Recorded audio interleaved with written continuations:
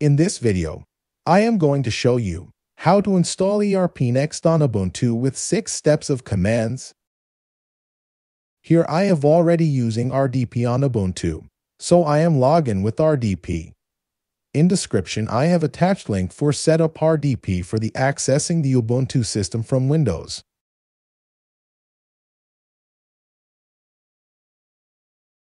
As part of the Erpnext installation, we require SSH on Ubuntu for easy management. For SSH installation, open the terminal in Ubuntu. Then type sudo apt install openssh-server.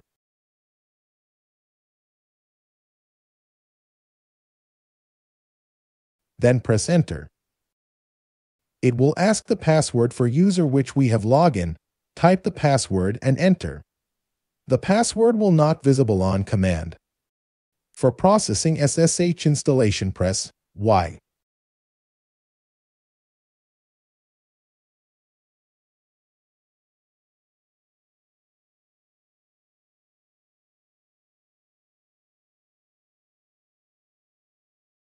Now SSH installation is finished.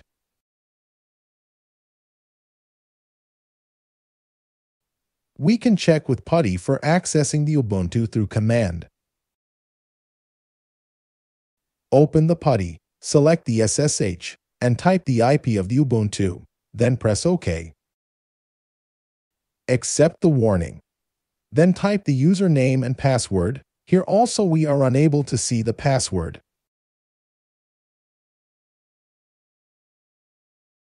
Now we can start the installation of Erpnext. Here we are using Docker method to install the Erpnext, so it will be more fast compared with manual installation of all components. For starting the process, we need to install Docker in Ubuntu. First run the command for the Docker installation. Sudo sanp install docker. Type the password of user to confirm installation.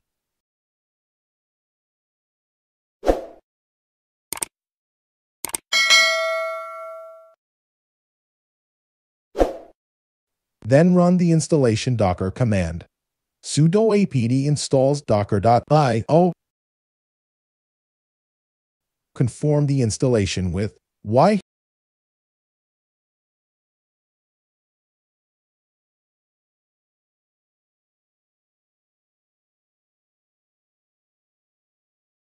Here we have finished preparation of Erpnext installation.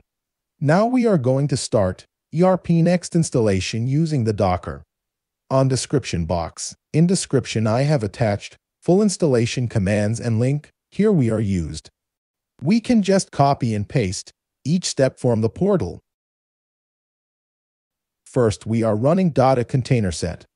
Each step of the command, we have to start with sudo. This process will take time, depend on the internet speed and system speed. Each step of video, I have used fast forwarding for avoiding time lagging.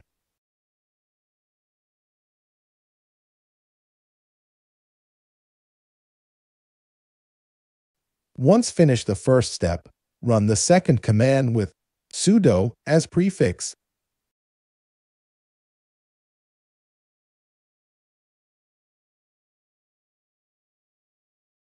After run the third command. The third command you will get the password of frappe, MariaDB, and administrator.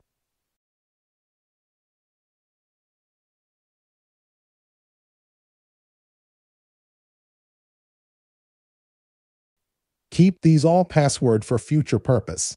Now the Erpnext installation has been finished.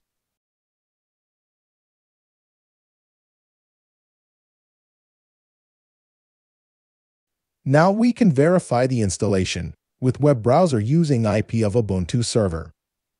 After entering the URL, enter the username, administrator. Password we have already got from the third command. Use the same password for login. Now we can understand installation has finished. Next step is, we need to do the basic configuration once after login.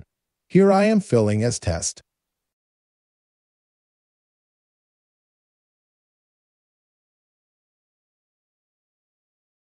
Once we have finished the Erpnext basic configurations, it is ready for use. Thank you for watching this video. If you like the video, please press like button, share and subscribe.